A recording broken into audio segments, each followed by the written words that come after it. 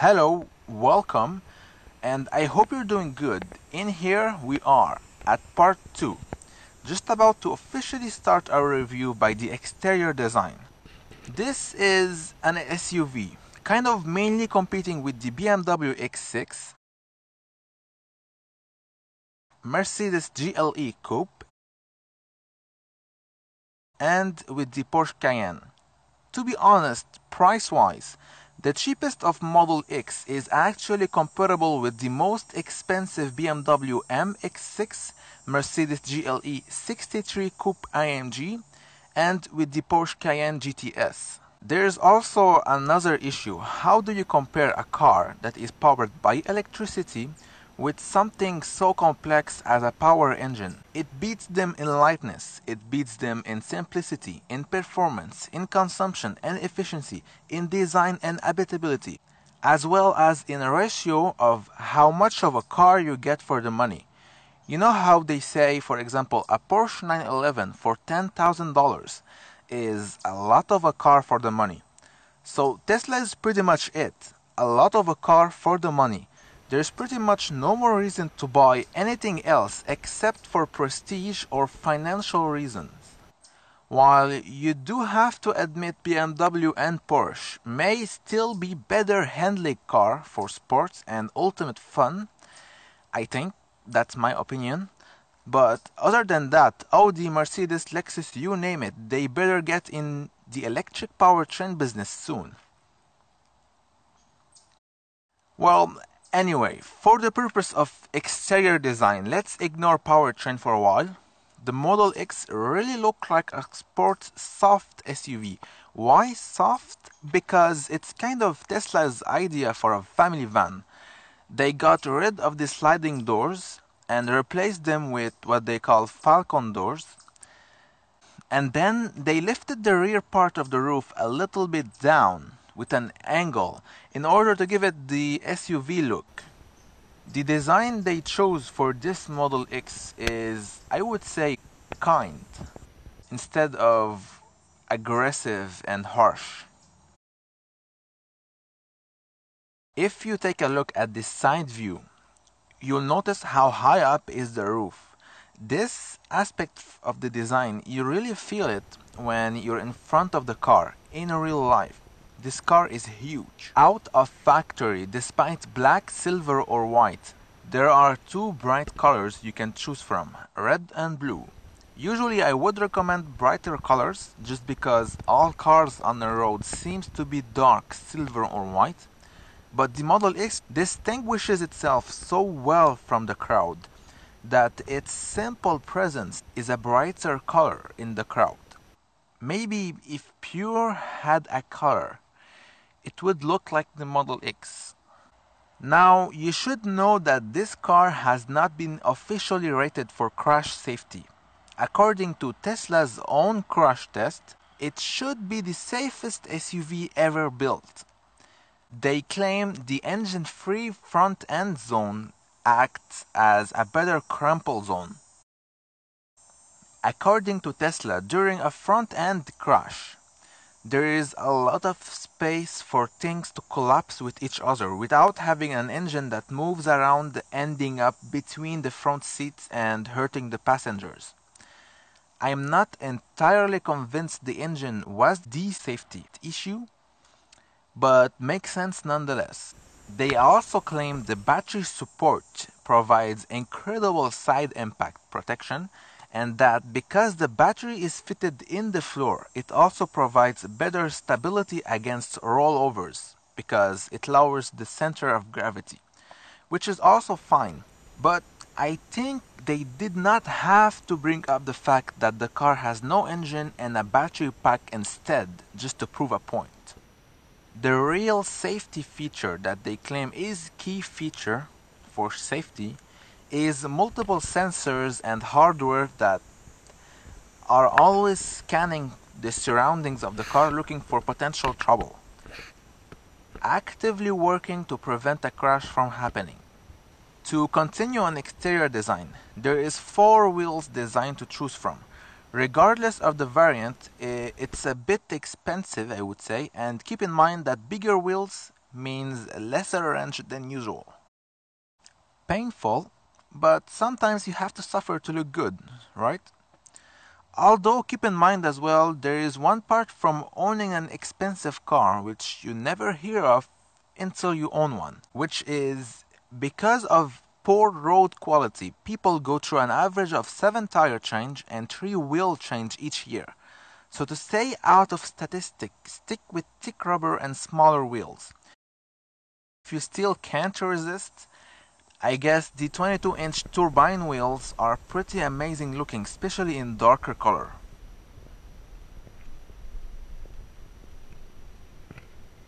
Those over here are the 20-inch base set of wheel. They are beautiful wheels as well.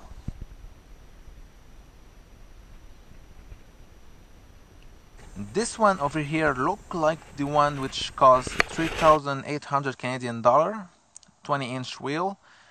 But this is not it. I think those were offered on the earlier Model S. Now about the roof. As standard, you get panoramic roof. No sliding, no opening, they made the choice for you from the start on the drawing board. But it's a special roof nonetheless, because half of the roof is made from one piece of glass that starts off from your windshield and keeps on up to about half the car, just over the front seat headrest.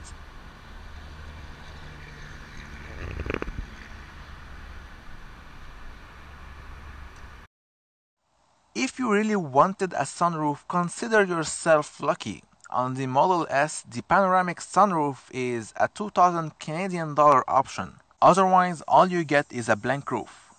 On the P90D and P100D, wherever there is a P basically, you get as standard red brake calipers. Now, usually you cannot upgrade to those calipers. They are simply not available on any other variant, except through the online Tesla shop, which this shop is exclusive to North America. Total cost for red calipers is $2,300 US, including installation. I have been able to find a German Tesla online shop. It only offers some gears for the Model S, nothing for the Model X or Roadster, and not much options anyway available yet, except for carpets, outdoor car cover, snow chains, and common accessory like that. Speaking about calipers, did you ever know that Teslas actually comes with double rear calipers, like on a Lamborghini Aventador for instance, but also commonly used on all type of cars like Acura, Volkswagen, Audi, Citroen, and many others, where they decided to use a second caliper to ensure parking brake. The most reasonable explanation I found is the fact that many fast cars need stronger stopping power, so they commonly use multiple pistons in the main caliper, which therefore needs a higher hydraulic force to operate those calipers. You don't need all that braking power to hold the car still when parked, and to tap in the hydraulic system in order to fit a separated parking brake as well must be complicated, expensive, and overkill. A simple electricity-controlled small caliper should suffice to stop the car from rolling back and forward while parked. On any P variant, P basically means performance, by the way, so on any P variant comes as standard with an active spoiler which folds down as well, so it doesn't mess up the look of the car all the time. This car over here is a 90D, and as you can see it does has the spoiler which is folded up. Now, according to the website, you can no longer order the spoiler on a non-P variant. This spoiler is not optional, not even through the North American online Tesla shop. Finally, there is also some mods for your headlights, what they call 3-direction dynamic LED turning light for night vision. Those are not signal lights. The headlights actually illuminate light beam where you really need it, depending on your steering wheel position. You have only 3 different positions available. First one, second, and third. See, it only activates apart from the light once your wheels are in a specific direction. It doesn't move the high beam light, which you commonly need when cornering at high speed. The only problem is they don't literally turn the light. Your high beam do not move, which means it's not as much efficient on high speed cornering. So it has some limitations. Usually what you really need is something more like this. First one, second, and third. When you turn left and right, the main high beam light follows your direction. The headlights themselves seems to be full LED. To me, they look full LED. People say it's full LED, but I wasn't able to find any official Tesla say on the matter. So that's pretty much it for the exterior personalization, unless you consider towing hitch as part from the design. There is a good and a bad news about the towing pack. The good news is the tow pack is relatively affordable, costs about 1,000 Canadian dollar. The bad news is it's only available with the smart air suspension, cost an additional 3,500 Canadian dollar, and not everybody is a fan of air suspension. Mostly because they could get expensive to maintain later down the line after limited warranties ended. Now, the cool part with this hitch is that you're now able to mount your accessory hitch for bicycles, snowboards, and many more equipment. Cost 200 Canadian dollars. I just have to add, this accessory hitch doesn't seem available for purchase anywhere outside North America. It's surprising since this is an option on the North American Design Studio, which is supposed to be the same everywhere you are.